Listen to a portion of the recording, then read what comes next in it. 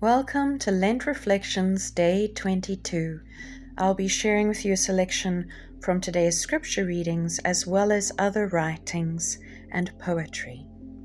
For what great nation is there that has a God so near to it as the Lord our God is to us whenever we call upon him?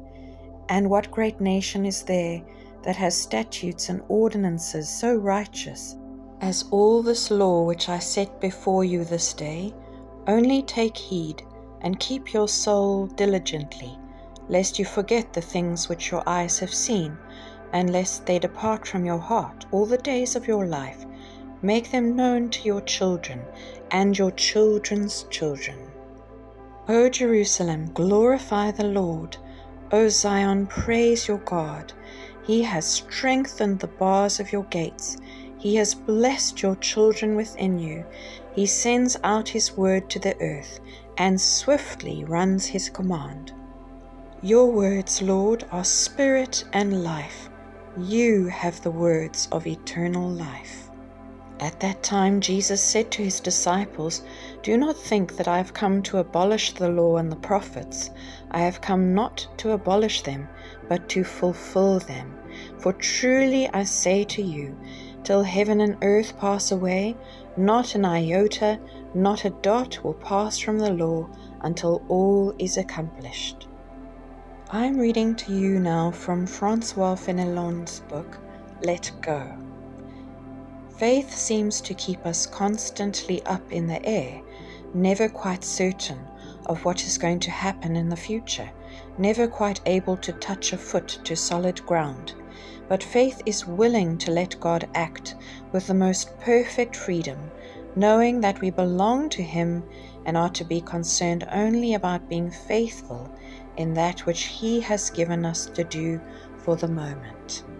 The following poem prayer is in Elizabeth Goudge's book, A Book of Faith, by R.M., a nun of Burnham Abbey.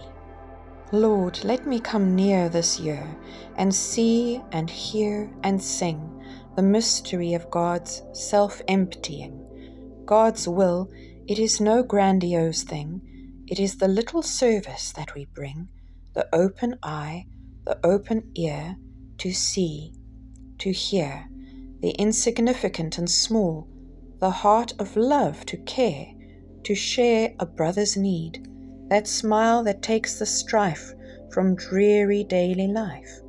God's will, it is the light of love, warmth that lets the flower of faith from tiny seed, tight bud, burst forth, glorious in its simplicity.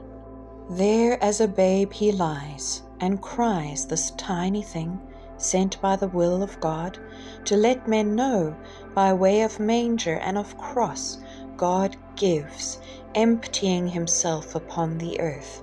Man grasps and makes a name, seeks fame. God gives himself away and takes the lowest place, takes on himself the helplessness that every love must know. God's will for men, self-emptying, pouring out all their love, and so bestow healing of heart and mind, sight to the blind. Let me come near this coming year to see and hear and sing the mystery of God's self-emptying.